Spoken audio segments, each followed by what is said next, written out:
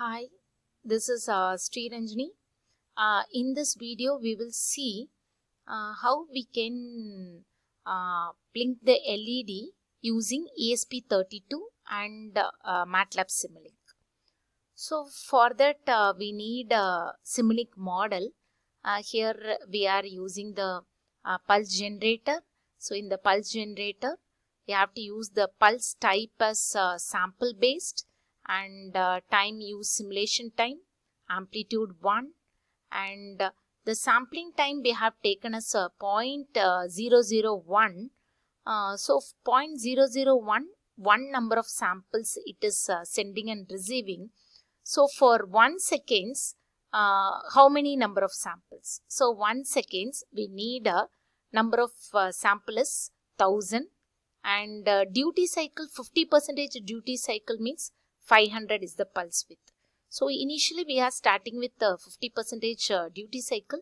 Later we will do it for 25% and 75%, and also 0.1 second how it will be the LED how it is blinking, we will see it. So pulse generator, this is the specifications, and digital output, the LED is connected in pin number 26. So here the LED is connected in the pin number 26 we are connecting. Then we will run that here hardware board, hardware settings. Here in that hardware implementation, we have to select the hardware board as ESP32. So what is the board you are having? You can use this one. And under this target hardware resources, you will get the host board connection. Here the host COM port is 4. So we are choosing this port number 4. So if you have doubt which port it is connected, we can go to the device manager. There under the port we will get this number. So we can use this port number. Then here we have connected externally.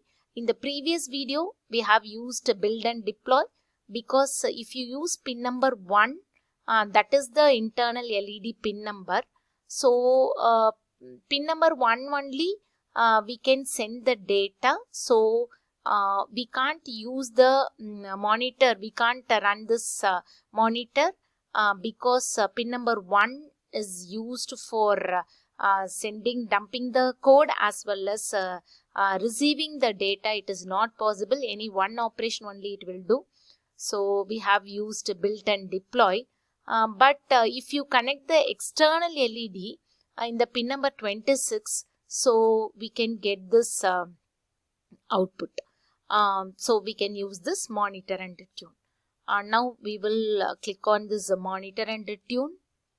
Now we will see how the external LED is connected with this Simulink model. So it is start building, and then code is generated. So after completing, building operation over, and then the code is dumped to this ESP32, and our LED is switched on for 0.5 second and it is switched off for 0.5 second. Now we can vary the pulse generator duty cycle, and we will observe that how the LED is switched on. So here 250 is the pulse width. Here in under running condition only I am changing the parameter. So now you see that on time is 0.25 and the off time is 0.75. So off time is more. So the LED is blinking like this. Now you can change the duty cycle as 75%. So on time will be more and the off time will be less. So you can see the output as, see here, on time is more, off time is less. Even we can change the time period as here 100 and then 50. So pulse width we are changing and we are observing the output. See here 0.1 second, 50% duty cycle. So we are getting the LED is time period is 0.1 second. So high frequency. Now we can change the period as 10 and 5. We can see that it will be continuously running.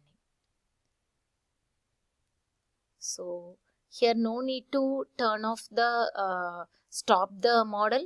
Under running condition we can deploy that whatever parameters you want to change, that we can deploy it.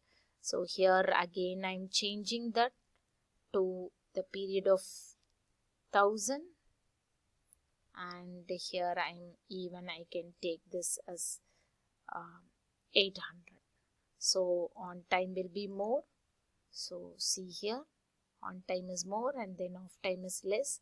Here we can change it as 10% duty cycle. So I can take 100, and here we will see off time is more, on time is less. So under running condition you can change whatever parameter you want.